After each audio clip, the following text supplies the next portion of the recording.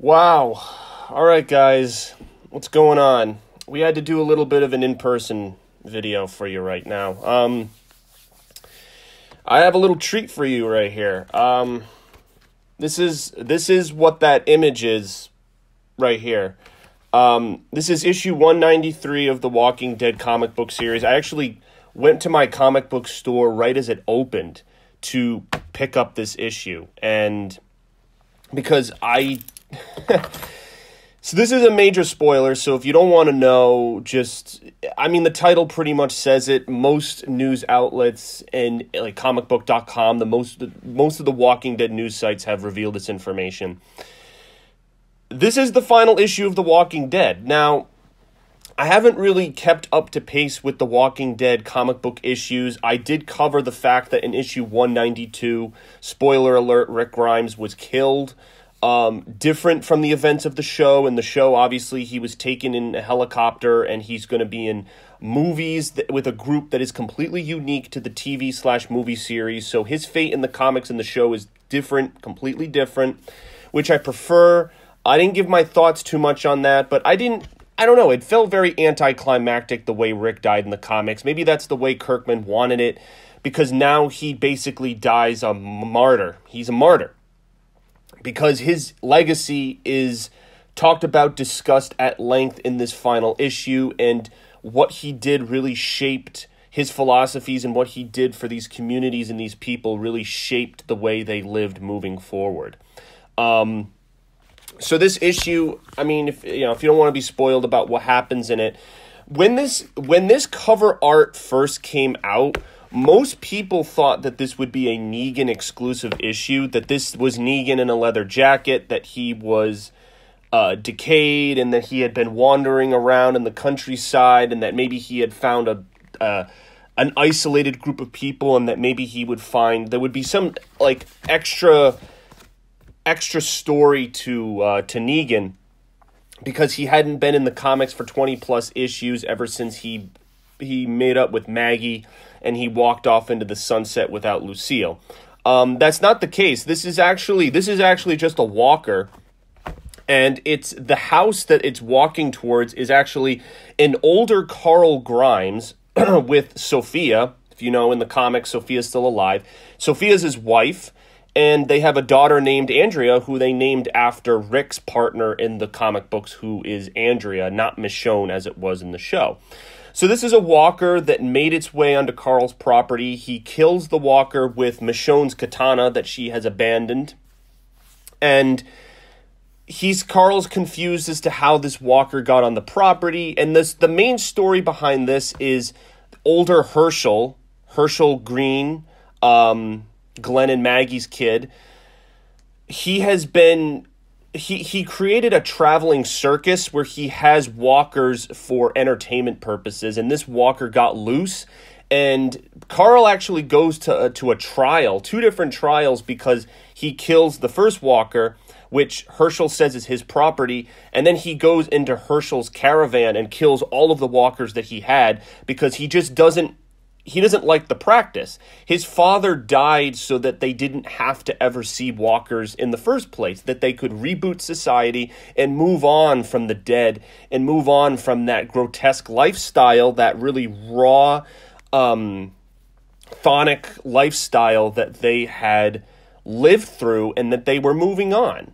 And so Carl has 2 speeches. One he gives to a general council, one he gives before Michonne, who is the grand trial jury, and she basically puts in a new law that says that the dead are not for entertainment purposes, and that they've moved on, and that things are improved because of what Rick did, and there shouldn't be a memory of this. So they do give certain homages to certain characters. You see Eugene is actually uniting the Western Front. I guess there's a society out there, the West and the East, via the trains and the railroad that he was working on.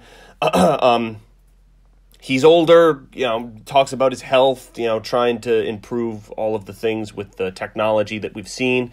Carl also shares a scene with Lydia, who he didn't actually end up with. That was his relationship in the comic for a lot of the comic book period. They share a few moments together, but it seems like Lydia also is in a relationship with somebody. She still has Carl's hat, which is funny that it's a gift that she just kind of kept.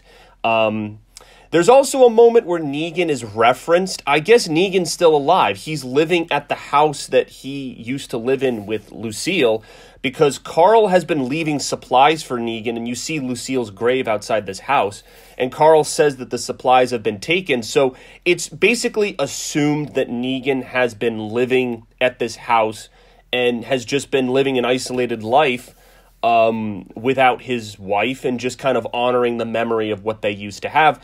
And then when, at the end of the comic, when Carl is reading a story to his daughter, you see a scene where Negan is at Lucille's grave, and there's no dialogue, but it just shows him there. So he's still alive, and there is still, like he doesn't have any contribution. He's just isolated. No one interacts with him. Carl does try to interact with him, and he actually makes the point that Negan knew his father. He knew Rick, so he wants to talk to him and be like, it helps keep his memory alive. And Carl has a line of dialogue where he says this, that he wants to try to talk to Negan, but Negan just, I guess, doesn't want anything to do with the world. He's kind of taken a Zen Buddhist kind of, that's not confirmed, but he's just taken a very isolated life. But I'd be interested to see how he acts. Is he still the foul-mouthed guy we knew, or is he a lot calmer, just doing,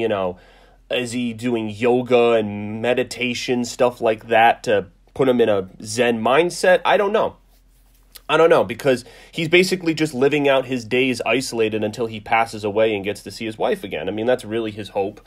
So I guess, for Kirkman, there really wasn't much more to do with him, but they did give some homages to him, showed where he's basically living, been consuming supplies and stuff like that. So that's the comic book issue. It's super long, 70-plus pages long, and I guess this is returnable, but I don't know why you would, because this is rare to have. It's the final comic book, which we didn't know. Now, if any of you... So, I heard the news before the comic came out, but here's basically what happened. Covers for issues 194 and 195 were released. Now, they always do this. Charlie Adlard, who makes the artwork, and Robert Kirkman, they tease the art for the next 2 issues before the current issue comes out. So the issue for August and September of this year, they were shown. So actually, I think they're in this comic book here. They actually included them. They included them in here. So let me see. Okay, so right here. So that was supposed to be the artwork for issue 194, and then that was supposed to be the artwork for 195. So this was Sheriff Kapoor, and then this, I guess, was going to be Negan, like getting stabbed by Michonne's sword or something. And those issues never came out. Funny enough, Sheriff Kapoor is a character in this. He's a sheriff. He's just a new character who appears in the flash forward when Carl is older. So Sheriff Kapoor is actually a character. He wasn't just made up for this. And I guess this 195 is just, it's the pose of how Rick, when he was shot, he's holding his gut, keeled over, blood, but they just kind of drew the sword. So what I'm going to do now, this is the final page, in case you guys were wondering, with Carl and Andrea, him reading the story to her. But there is a long speech, I guess you could say, by Robert Kirkman. And I'm going to read it to you right now. I haven't read this. This is the first time. This is kind of like a reaction. I'm going to read this to you guys. Again, it's if you have the comic, it's out. It's also online, but I just wanted to read this to you right now. So this is this is the end of The Walking Dead. That's it. It's over. We're done. I'm sure you have a million questions, and I'm sure you feel as emotional about all of this as we do, if not more so. I'm completely willing to bet some of you are angry over this. I get it. I do. I mean, why didn't we announce this so that fans would have some time to prepare? Well, personally, I hate knowing what's coming. As a fan, I hate it when I realize I'm in the third act of a movie and the story is winding down. I hate that I can count commercial breaks and know I'm nearing the end of a TV show. I hate that you can feel when you're getting to the end of a book or a graphic novel.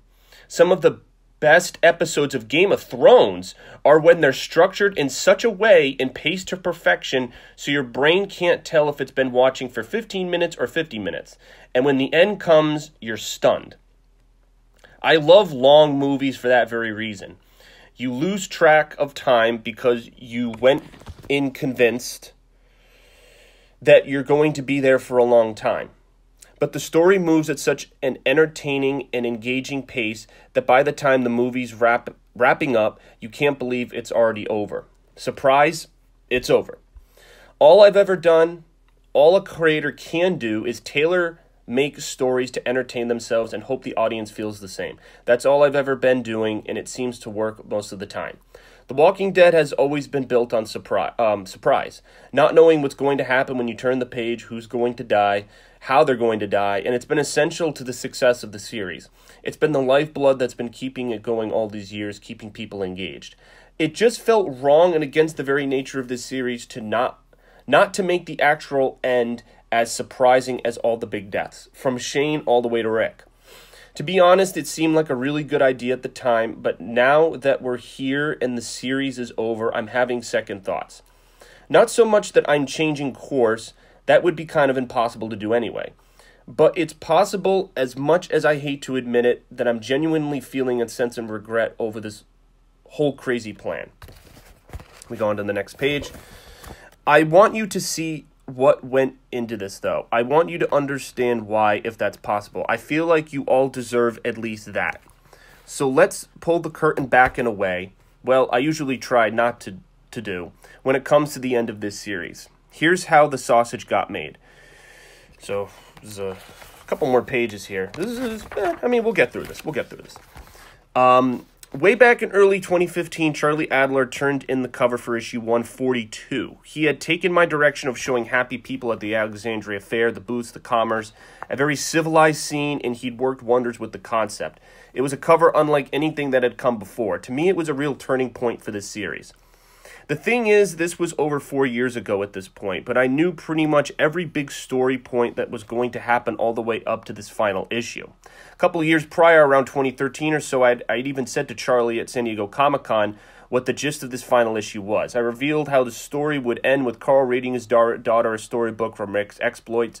I just didn't know exactly what issue that story would fall in. I knew the end, but I didn't know where it would fall. I figured somewhere past issue 300. As I've said publicly, I always wanted to reach that number, that big round Cerebrus number that all the insane indie comics try to chase. But when I saw the cover of 142, it dawned on me, oh shit, we're already at the fair. The Commonwealth is just around the corner, and oh man, there's no way I'm going to make it to issue 300. It was the first time I realized that I just didn't have enough story worked out to get there. I didn't know exactly how long we'd fight the Whisperers or how long we'd be spending in the Commonwealth before Rick would bring about his own demise, but I knew the whole run wouldn't be another 150 issues.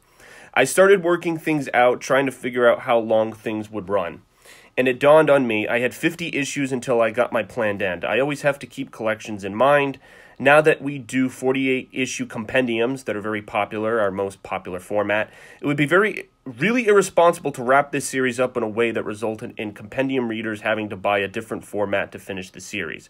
So I was happy that it appeared that things would work out where this series would wrap up nicely in the fourth compendium.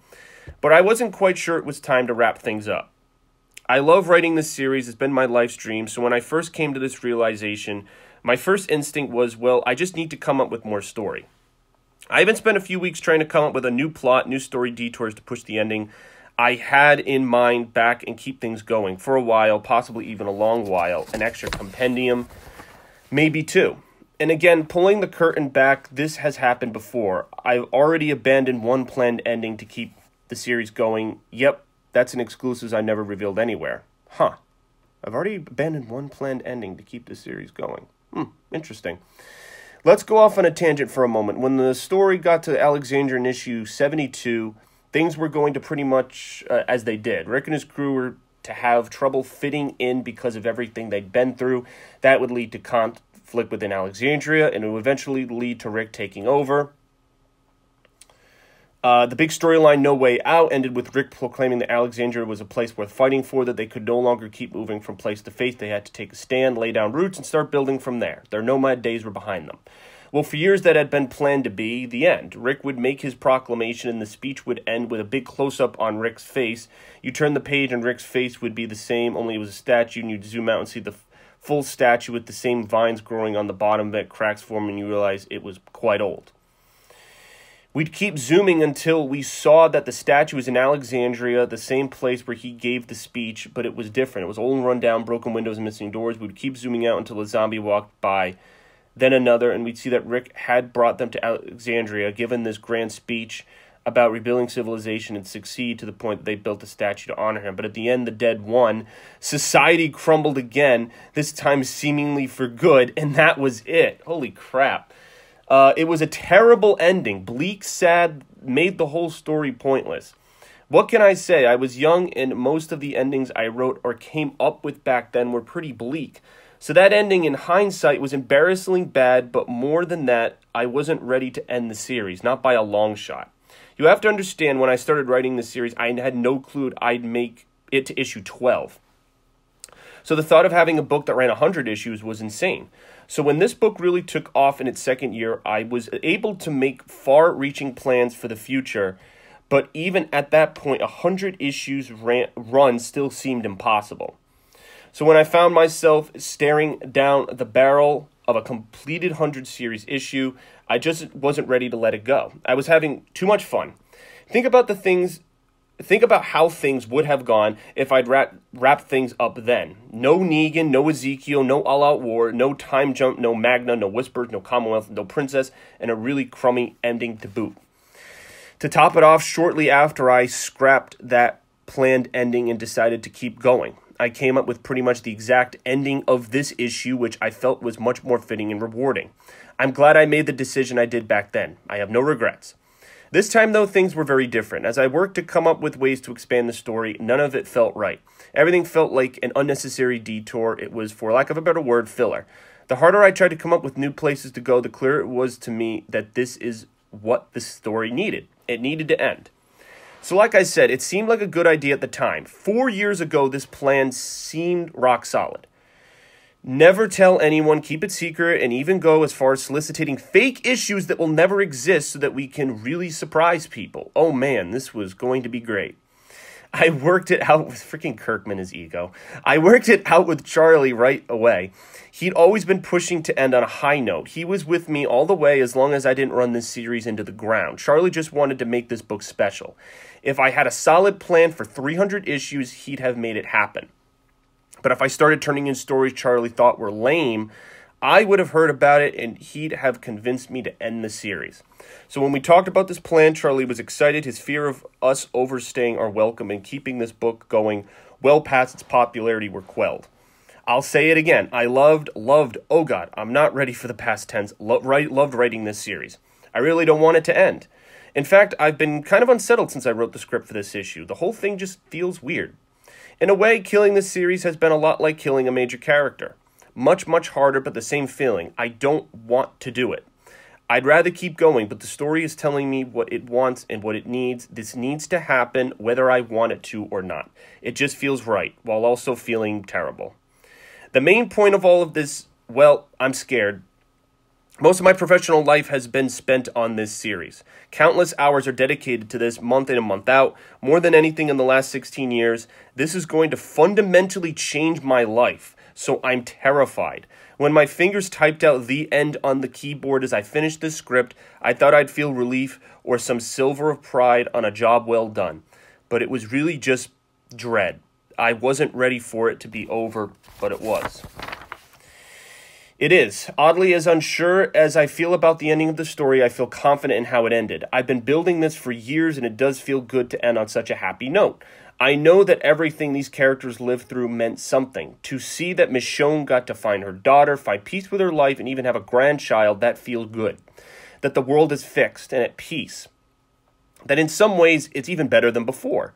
That's meaningful. And to see Carl in that rocking chair, reading happily to his daughter, to know that's the life Rick wanted him to have, that makes me happy.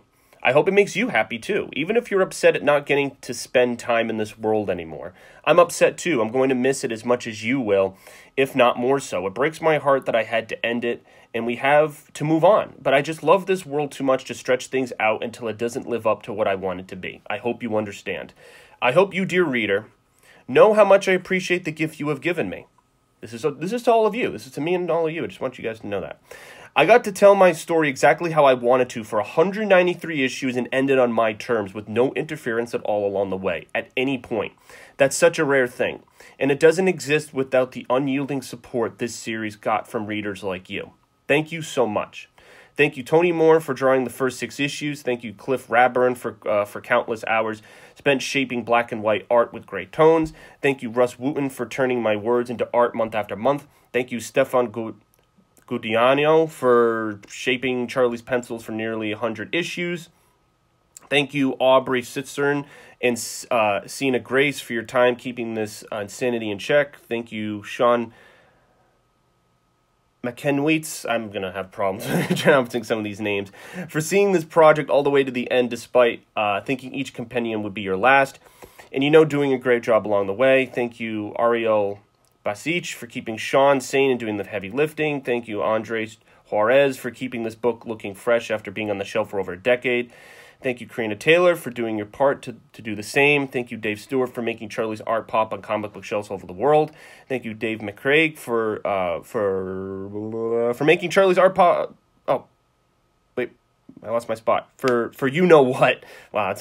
Thank you, Ryan Otley, for that amazing art in issue 75 that may never get collected.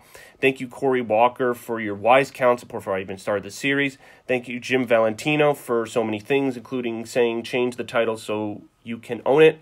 Thank you, Sean Kirkham, for always having an ear to the ground for what this world needs. Thank you to the team at Skybound who worked tirelessly to bring you everything The Walking Dead you could ever want and more. Thank you, Eric Larson, for the undying support even to this day. Thank you, Eric Stephenson, for the years of strategy sessions that made this series a continued success. Thank you to the involving staff at Image Comics that was invaluable over the last decade and a half, especially the accounting department.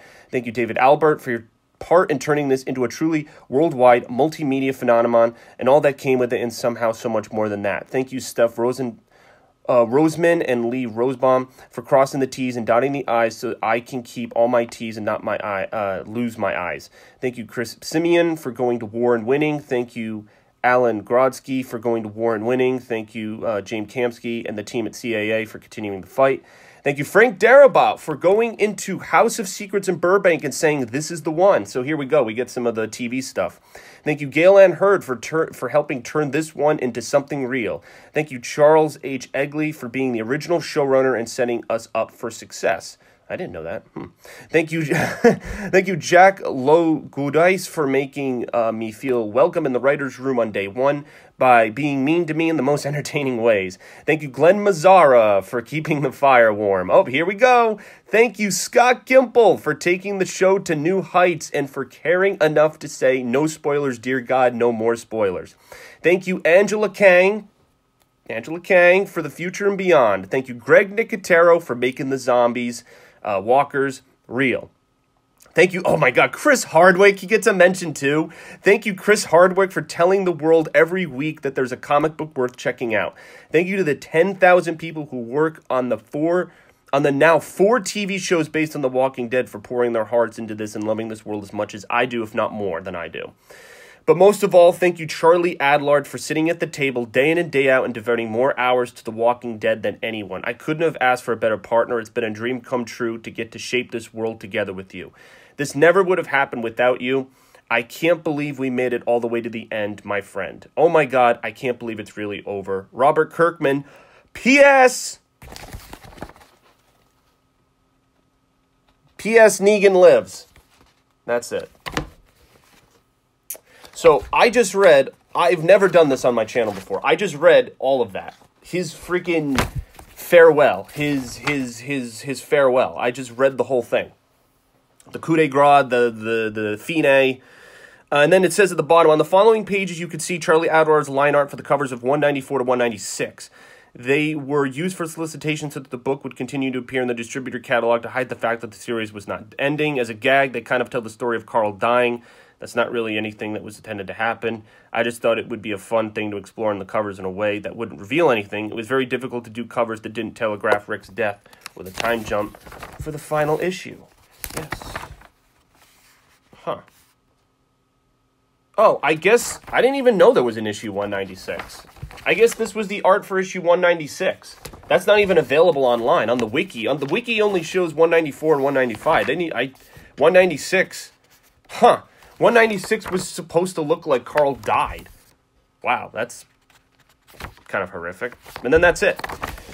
Holy crap. All right. Whew. All right, so we're already 25 minutes in, but I can't make a video. Obviously, it would probably be best just to keep it short and sweet to really get to thank. I mean, I'll be honest. I have not bought all the comics. I haven't been keeping up with the comics. It was the show since season 4 of The Walking Dead that got me into this franchise. So the show introduced me to the comics, and then I read the comics for the Negan stuff. Like, I started with I started from issue 100 and up. That's when I started reading these comics. And so the way he wrote Negan, like, that got me into the comics, and then it got me excited for the show and us building up to Negan, and then I kind of just got wrapped up into the whole thing. If you guys were ever...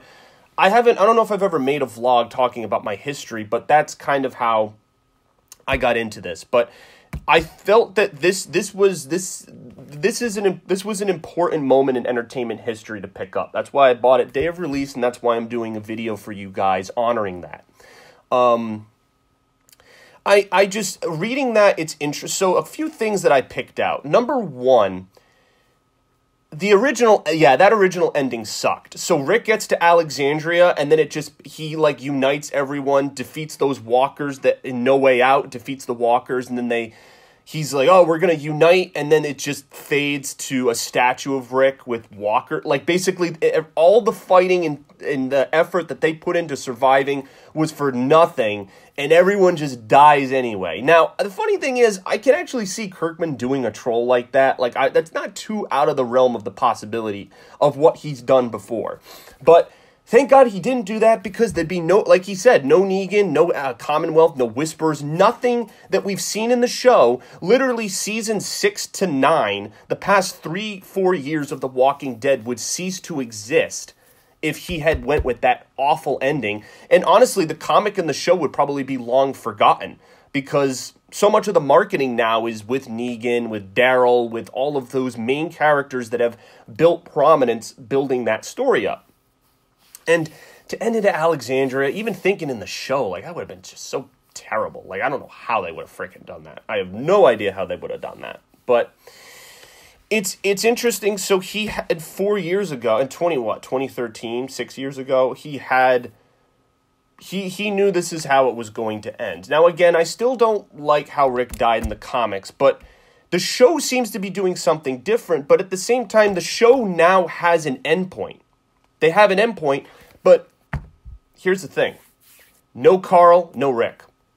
Two characters that were instrumental to this are not in the show. So are we going to do, like, is it going to be Judith? Are we going to have Judith as an older woman with a man doing the same thing?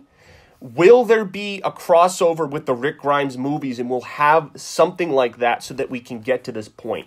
That was always what I thought. I thought that Rick would survive his movie saga with the freaking helicopter people, meet up with the Walking Dead original cast, and then have some big finale where you get something like this, where Rick sacrifices himself, Judith lives to be older, and you get a perspective on how the world has changed, maybe with the experimentation the helicopter group was doing, wrapped into what the original series is following with the Alexandria, all those communities.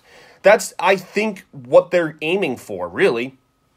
It seems to be the most logical thing. Like, Judith is your Carl Grimes in the show. Judith is dead in the comics. She died way back in the prison in the comic books, for those of you who didn't know.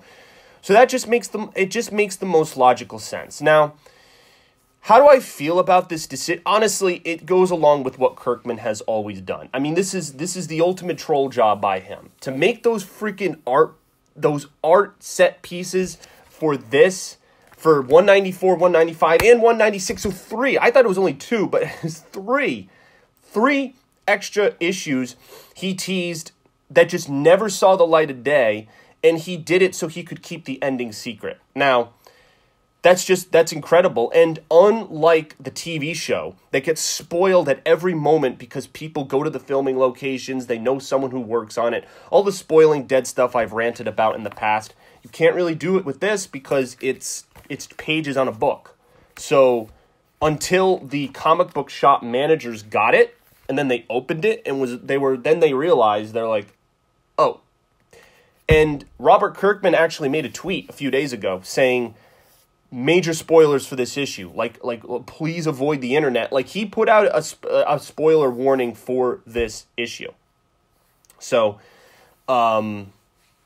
it was done well. I like the idea. Because like Game of Thrones, we knew it was ending. Like, so many series, Breaking Bad, all of the big series, we always know they're going to end. Even the Walking Dead show, I guess we do now. We will know. Because once it gets to this point, it gets past the Commonwealth storyline, we know that the show will be coming to an end. Now, will Gimple and the team try to do new material beyond the Commonwealth to milk the show and make it go longer? Will Kirkman step in and say, no, this is where I wanted to end it, you got to follow along with what I did?